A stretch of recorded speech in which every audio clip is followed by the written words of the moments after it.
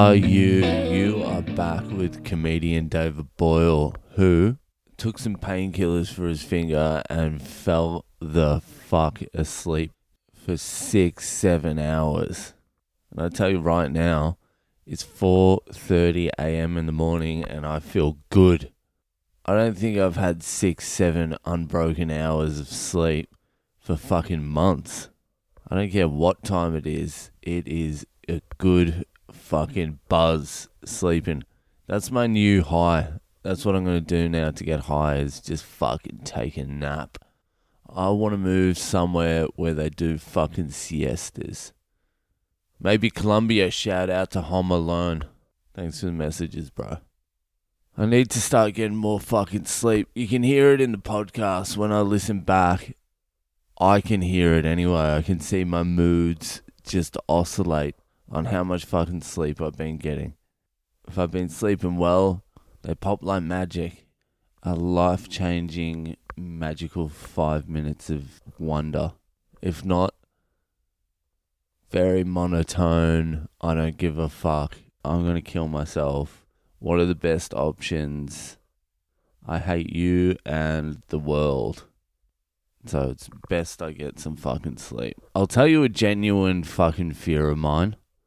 This is a genuine fucking fear, a motivating fear.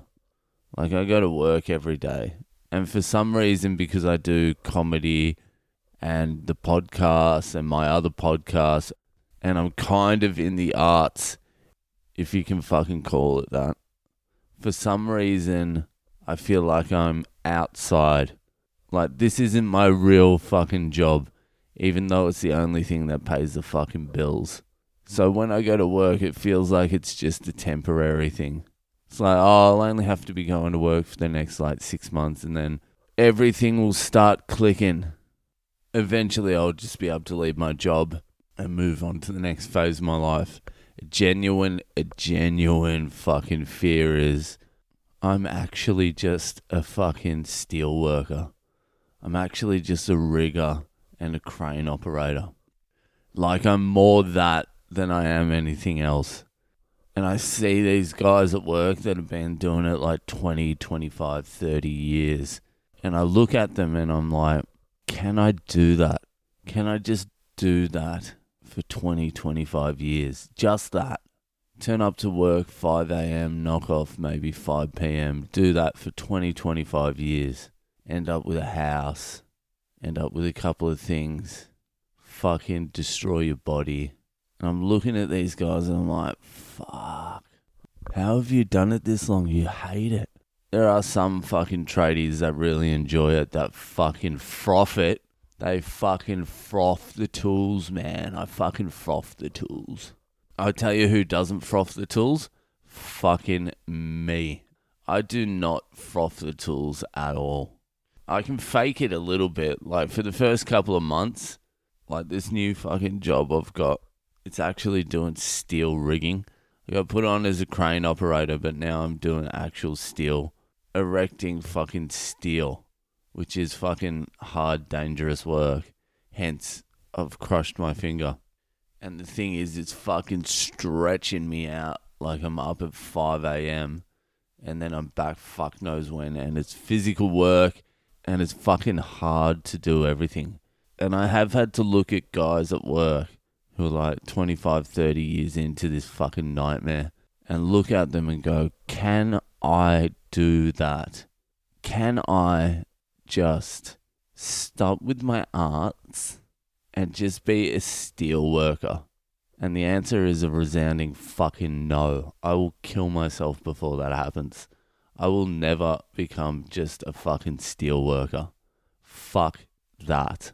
Even if I don't sleep for the next fucking 30 years, I'm still fucking sticking with comedy because it's the only thing that doesn't fucking drive me nuts.